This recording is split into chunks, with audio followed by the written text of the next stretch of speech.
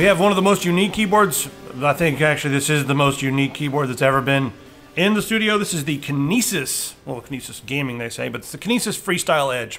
So Kinesis, if you're not familiar with the company, they make very ergonomic, interesting keyboards. They usually separate them into left and right hand. And this one is a 10 keyless version, so it's got about the footprint of a 10 keyless keyboard.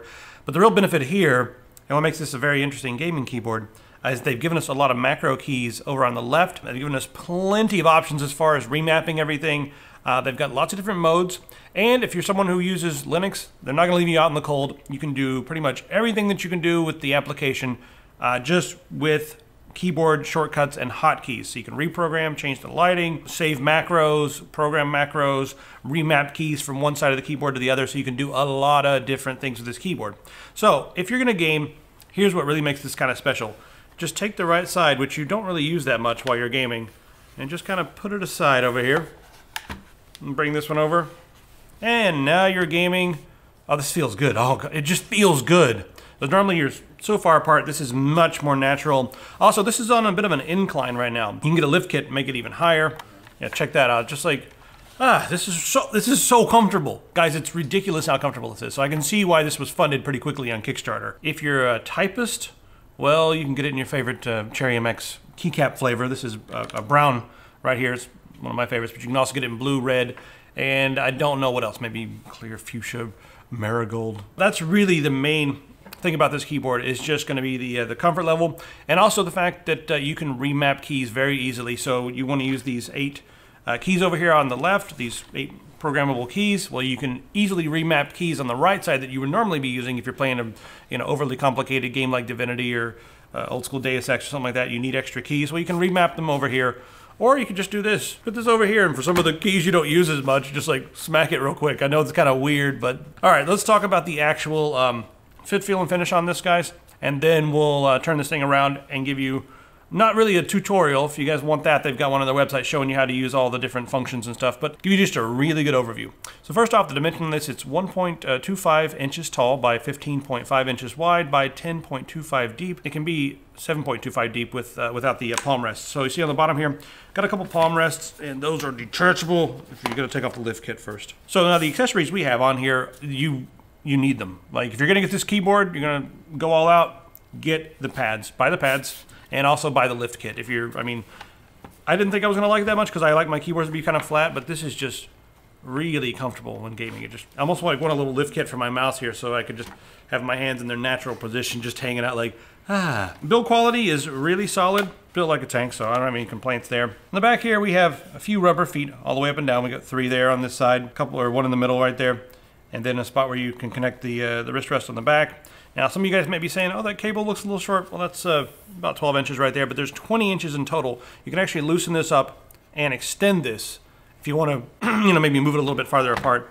And then, you could set it up like this. You can set it up any way you want in your happy little world. All right, what I think we need to do? I think we need to turn this thing around and show you guys what it can do. All right, guys, I'm going to try to go through a lot of the stuff on here. It's extremely complicated, in my opinion. Well, not extremely complicated, just there's a lot of stuff you can do. I'm not going to cover it all because there's tutorials for that, but I'm going to give you an idea of what you can do when you get this. So first you got your macro keys over here, and your function button. When you press that, it's a toggle, so you hit it and then do your stuff up here. Right here's your media keys, as you can see. Then moving on over, we got some interesting keys here. V drive speed, in key rollover, game mode, which will turn off your Windows key, and reset. So I'll go through some of these real quick. So first off, status button. This will actually, if you have a text application open, it will print out the status of all the different macros you have. It'll just tell you like how many macros you have, what your firmware is, what modes you have activated, and that sort of thing. So that's pretty interesting. Then we have V drive here. Now internally you've got 4 megabytes of memory, and that's so you can store things internally right on the board. The software is stored internally. You can install it on your computer, but you can actually run the software directly from the V drive right here. So this will allow you to open that and close it. Be sure that you properly remove it when you, I guess, are closing it down. That's what they say to do. Speed here, that's for the speed of macros. They'll go up to 3,000 actions per second, or as low as 4 actions per second. So you can change it there with that button. You can toggle your in-key rollover on and off, and that'll be handy maybe for some older UEFIs who maybe can't function with it, or I'm not sure what other applications are for that. But game mode over here, It toggles off the Windows key so you don't accidentally press that. And then the reset button is going to help you reset this. If you get it all convoluted and confuggled, well, you can fix that up right there. So you can see we have the blue LEDs on there. There's your LED. I don't know. All right, up here at the top, we've got our layouts. So you have layout number 1. You can set up layout number 2. And this is if you wanted to like remap keys from left to right or whatever. And then you have layout number 3, which illuminates both buttons. And then if you have more layouts, you can have up to 9. Those will all be done in the software, and none of these lights will be illuminated. So macro here, you can do macro recording mode, and there's a tutorial on their website for that. You should go take a look if you're curious. Remap will allow you to press the button, pick which button you want to remap, and then remap it over here. So easy enough. So you use your Smart Set button with these different buttons here to activate those different modes. So that's what the Smart Set button is going to be up here. Open up your V drive here. It actually pops open on your computer. We've got the Smart Set app that you can run in Windows, but you also have access to, seeing what your firmware is, layouts, all that kind of stuff here.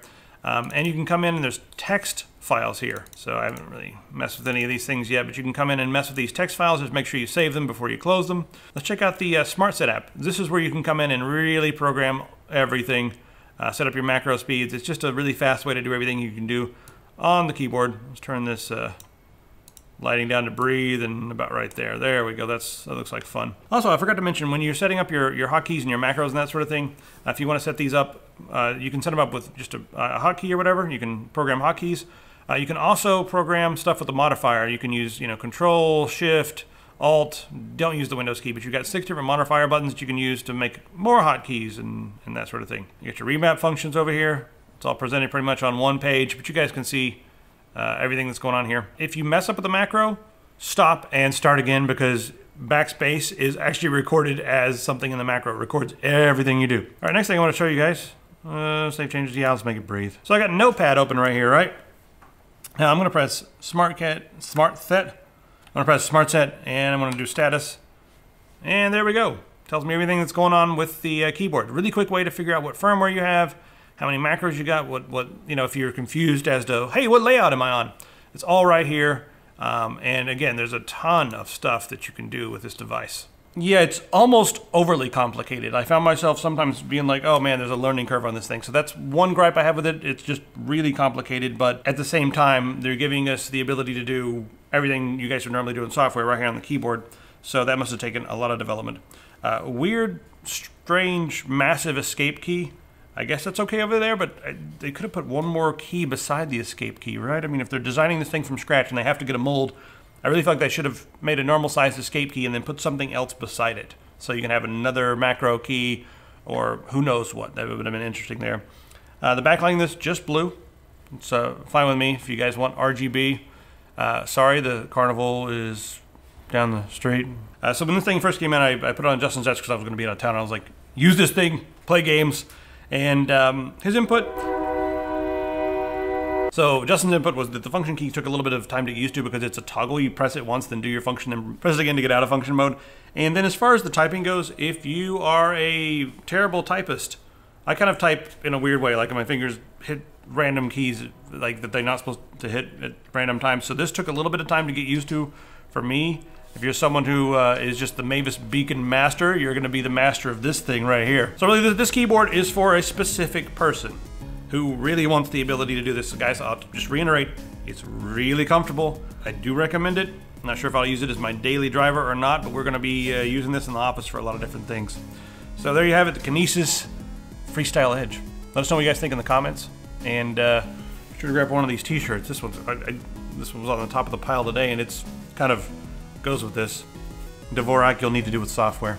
No switch for Dvorak on here. See you guys in the comments.